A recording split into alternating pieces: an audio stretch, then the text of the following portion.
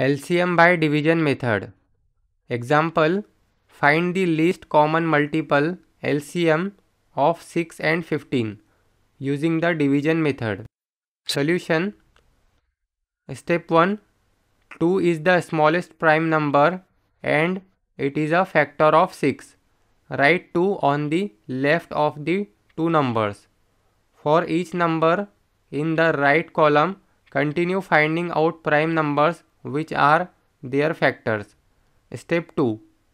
2 divides 6 but it's not a factor of 15. Then write the number 15 in the row below as it is. Continue the steps until 1 is left in the last row. Step 3.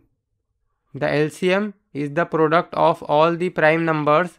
LCM of 6 and 15 is 2 into 3 into 5 is equal to 30.